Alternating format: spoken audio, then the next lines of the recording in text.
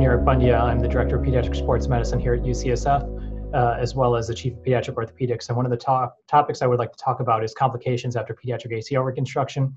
This is a study that myself and Dr. Brian Feely did looking at complications after pediatric ACL reconstruction. One of the things that pediatric orthopedic surgeons and adult sports medicine surgeons have to deal with is balancing the risk of growth disturbance versus the risk of re-tear in this young population. As many of you may or may not know, pediatric patients who undergo ACL reconstruction have a very high rate of re-tear.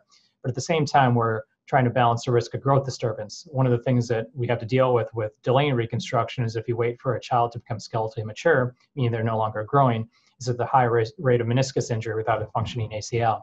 So we have to balance all these factors. So one of the things we did was a study called a meta-analysis where we looked at all the studies in the literature to look at what were the rates of re-rupture as well as the rates of growth disturbance in the literature.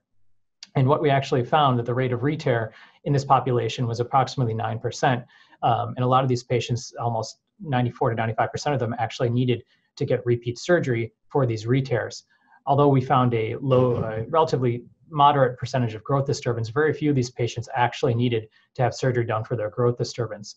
So what we found was that even though you did find some degree of growth disturbance in these patients after a reconstruction, not many of these patients actually needed correction for that. It was something you noted, but it had no functional consequence.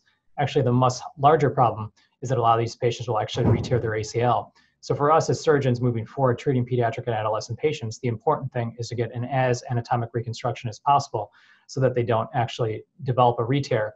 Although growth disturbance may occur, a lot of times this growth disturbance will not cause any clinical problems, and it's just something that you notice on an x-ray and an exam.